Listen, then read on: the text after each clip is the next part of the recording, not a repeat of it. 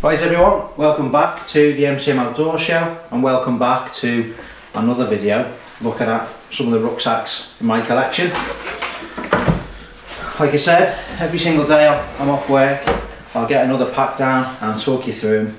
And this particular one is by Fjallraven and it is an Abisko Hike 35, which as the name suggests is a 35 litre rucksack. This one, I've used it while camping at Stickle Tarn and on Red Screes, and I'll leave a card just above there so you can check out the pack in action. It fitted a Vango Helium 100 super light tent in with ease and all the rest of the gear, no problem. So it's a really good pack, it's really well made, it's feature rich. It's made with Fjallraven's G1000 eco material, and then on the high wear points, namely the base of the pack, it's got Fjallraven's G1000 heavy duty, which is a lot more durable and will withstand the abrasion as you're putting your pack down onto the ground. So, starting at the top of the pack, and don't worry, as always, I'll zoom in for some additional detail when I finish talking about it. But starting at the top of the pack, we've got a zippered pocket, and it comes with a rain cover, which you would expect and hope with a pack at this price point.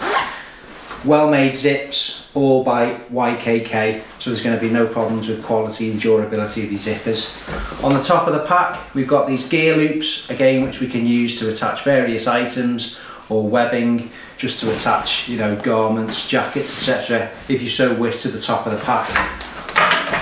The lid on this pack is floating. There's two straps at the back so you can raise or lower that and overpack it. The website itself also suggests that you can use it to store, you know, for example, a sleeping mat underneath the lid of the pack and use the lid to secure that down.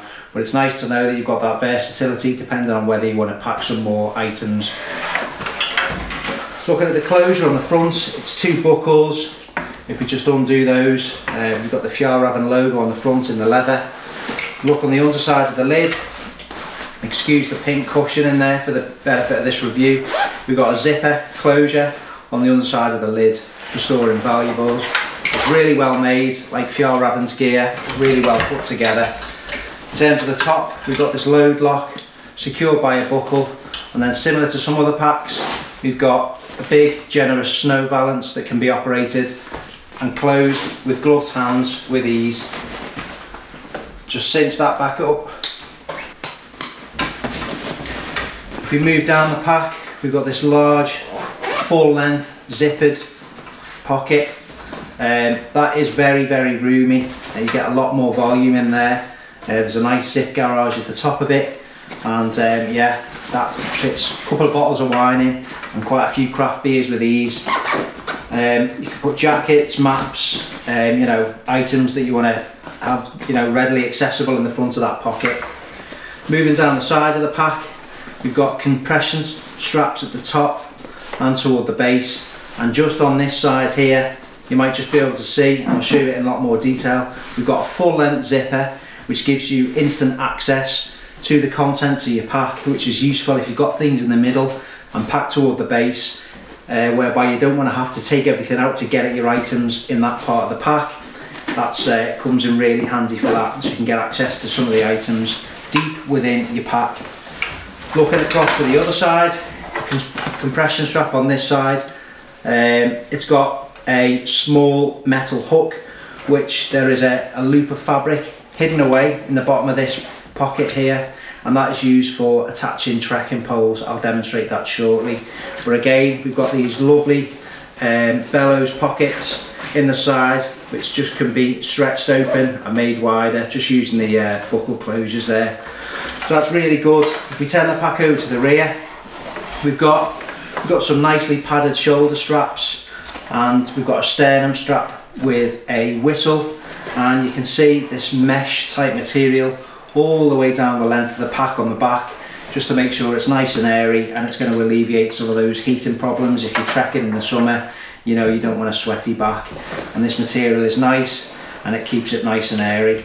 We've got a nice waist belt here, and you can see that there is some material on the waist belt, and that is actually looped, so we can put carabiners on there, we can hook on items of gear, items of equipment, and that is on both sides. And then we've got the usual buckle closure just to adjust your waist belt. And that is it really. It is a really nice pack. This particular colour is in stone grey. Like I say, it's in the G1000 material. It comes slightly waxed from Fjallraven, but you can also adapt the rucksack with the use of their Greenland wax. It's really easy to use. Just rub the bar of wax on the item, and then I just use a hairdryer just to you know, give it a bit more water resistance. Don't forget the waxing doesn't make it totally waterproof. If you want to protect your contents from rain in any prolonged or heavy rain, just use the included rain cover which you get with the pack. But I like this, I like the look of it. It's a really good looking pack. Like I say, it is suitable for very lightweight overnight wild camps. I'm not the best at packing light, but you know, I have done it on occasions, and I've left you those cards just in case you're interested in seeing the pack in use. But yeah, that's enough with me rambling on about it. We'll look at the pack in a lot more detail. If you found this video useful, I always ask that please just give it a quick thumbs up. It does help me out on YouTube, and that would be very much appreciated. Let's have a look at the pack in a bit more detail, and I will see you soon on another video where we're going to look at another rucksack. Take care everyone.